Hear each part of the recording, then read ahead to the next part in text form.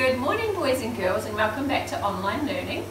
Today my lovely assistant Sophie is going to demonstrate a counting game using marbles and a dice and the numbers from 1 to 12 which we've placed on the floor, and these numbers are the numbers on the clock. So as well as counting, you're also going to learn where the numbers sit on the clock.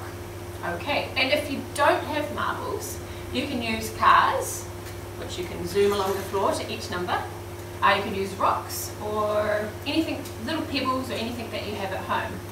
But the marbles are something which you can use your fine motor skills to practice flicking, or you can just roll them along the ground.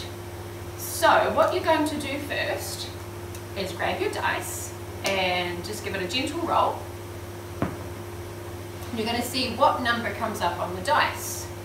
So Sophie has rolled a number 9. So what Sophie needs to do is flick or roll the numbers to the number 9.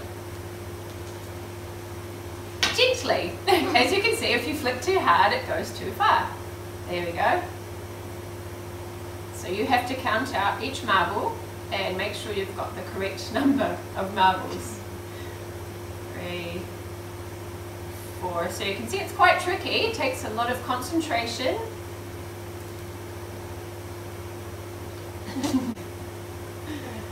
So how many have you got so far? Maybe just a little gentle roll, Sophie. Okay, or not?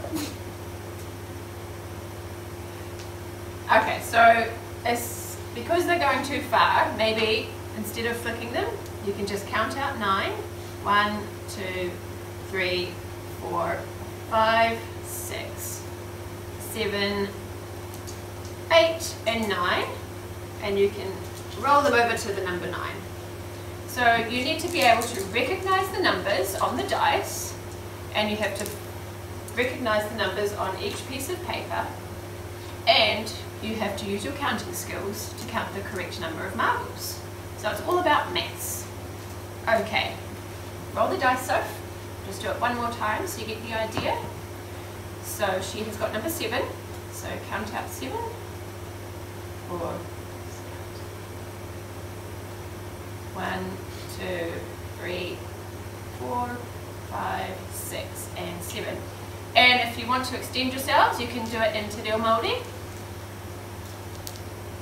Tahi, rua, toru, wha, rima, ono,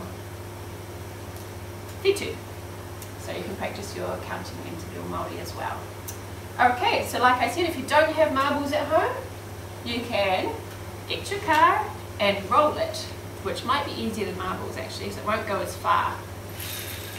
There we go. So you can practice rolling your cars as well. 1, 2, 3, 4, 5, oops, 6, and 7. And make sure they get to number 7. Okay, I hope you have fun, guys. Enjoy your counting activity, and I hope to see you soon. Okay, bye.